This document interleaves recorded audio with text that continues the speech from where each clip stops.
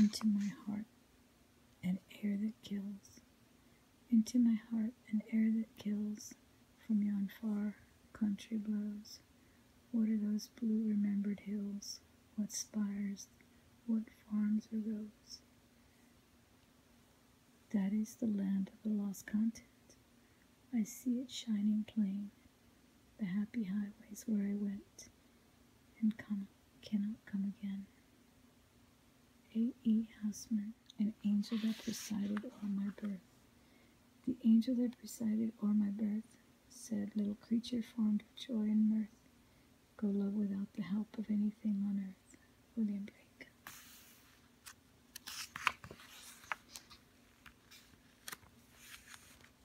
Wild nights. Wild nights, were I with thee, wild nights should be our luxury. Futile the winds to a hard and a port, done with the compass, done with the chart. Rowing in Eden, ah, the sea, might I but more tonight in thee.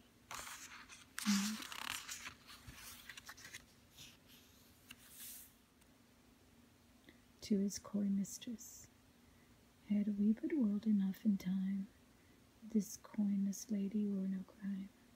We would sit down and think which way to walk, pass our long love's day. Thou by the Indian Ganges' side shouldst rubies find, I by the tide of Umber would complain.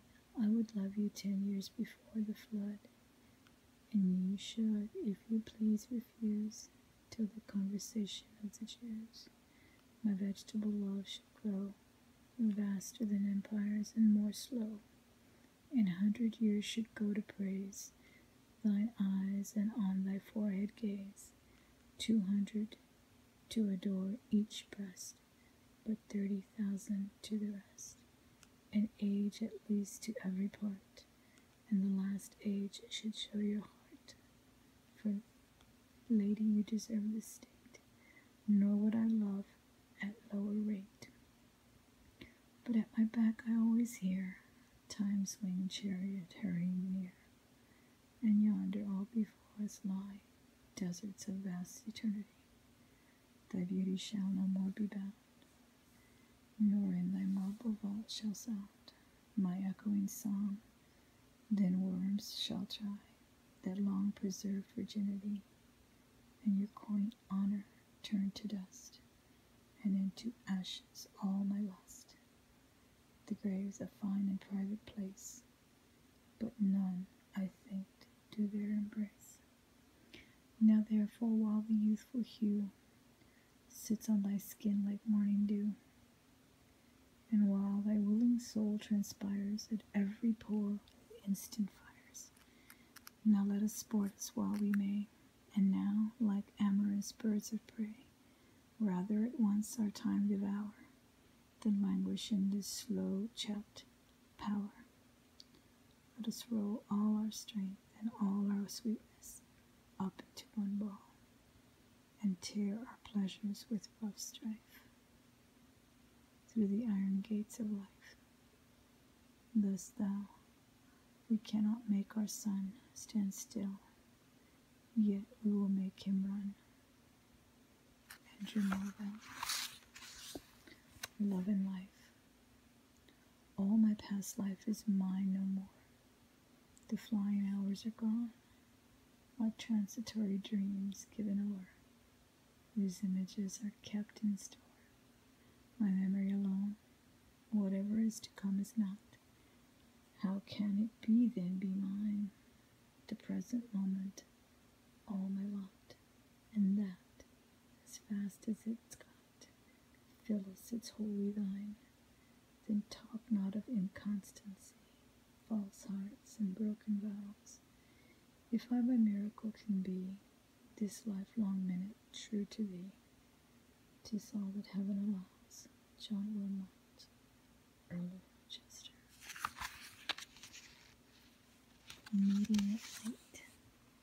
The gray sea and the long black land, and the yellow half moon large and low, and the startled little waves that leap fiery ringlets from their sleep, as I gained the cove with the pushing prow and quench its speed till the slushy sand.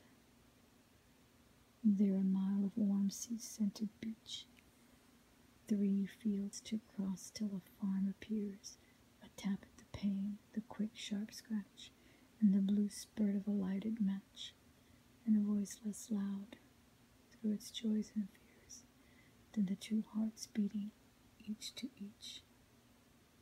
Parting at morning, beyond the cape of a sudden came the sea, and the sun looked over the mountain's rim, and straight was a path of gold for him, and the need of a world of men for me.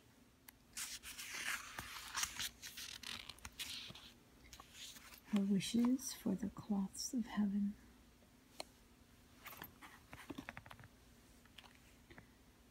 Had I the heavens embroidered cloths, and wrought with golden and silver light, the blue and the dim and the dark clothes of night and light and the half-light, I would spread the cloths under your feet, but I, being poor, have only my dreams.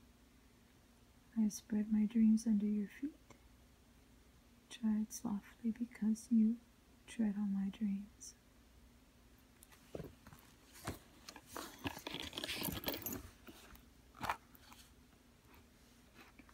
She tells her love while half asleep.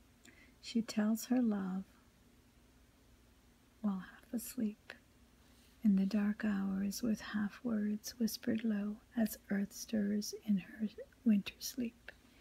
He puts out grass and flowers despite the snow, despite the falling snow.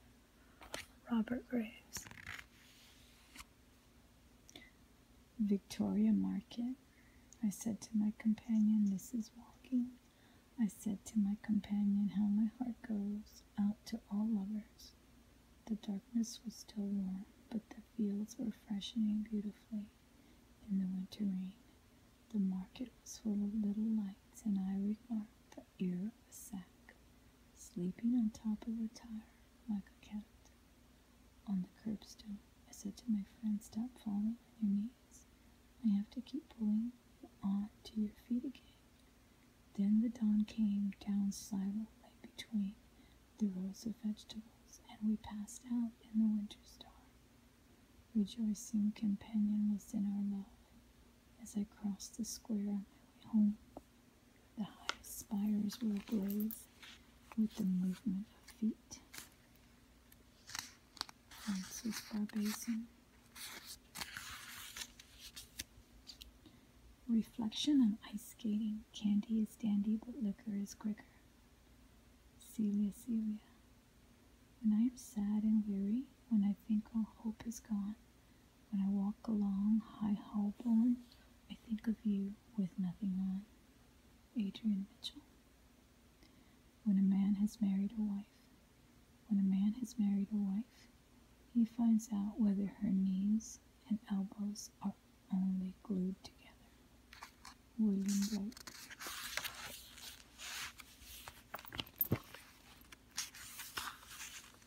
What ails thee? What ails thee then, woman? What ails thee?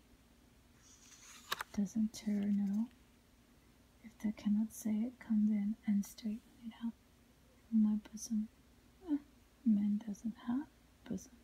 Up and not only that knows what I mean. Come then, can straighten out on my shirt front, and that it feel better.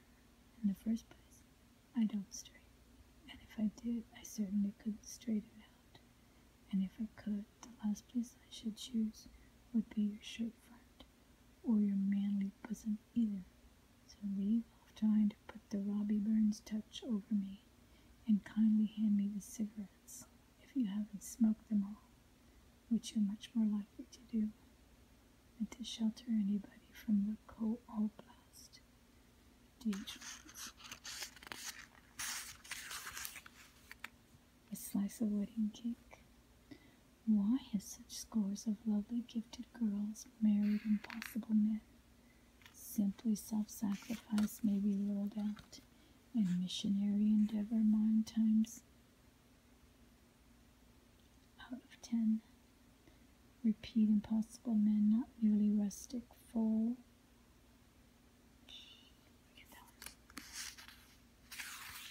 Of life, of life.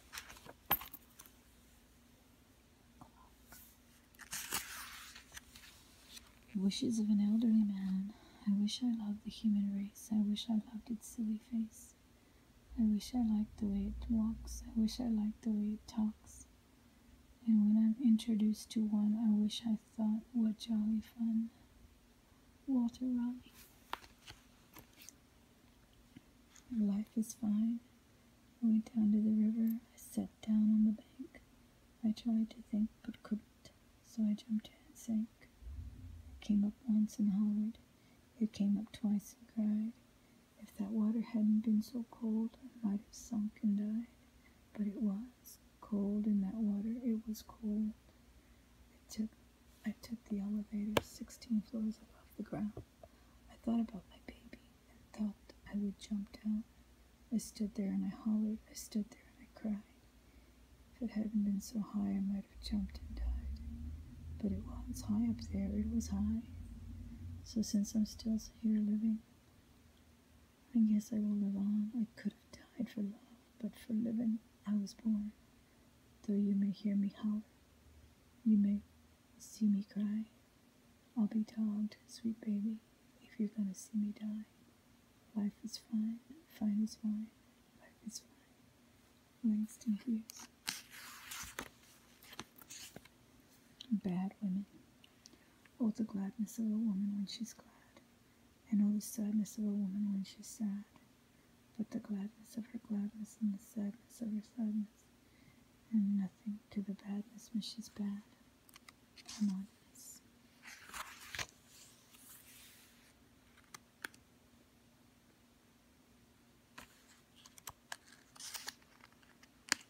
I think I'll read one more before I go. Oh dear, how disgusting a life. Oh dear, how disgusting is life. I think I'll read one more before I go. Maybe two. Riches. When I wish I was rich, then I know I am ill, because to tell the truth, I have enough as I am. So when I catch myself thinking, if I was rich, I say to myself, hello, I'm not well. My vitality is low. Oh dear, how disgusting is life. Oh dear, how disgusting is life. To improve it, oh, what can we do? Most disgusting is hustle and strife, and of all things, an ill-fitting shoe, oh, bother, an ill-fitting shoe. Edward Burke. Heredity. I'm in the family face, flesh perishes, I live on, projecting trait and trace, through time to times anon, and leaping from place to place, over oblivion. The year's aired feature that can, in curve and voice and eye, despise the human span of durance. That is I, the eternal thing in man, that heeds no call to die. Thomas Hardy.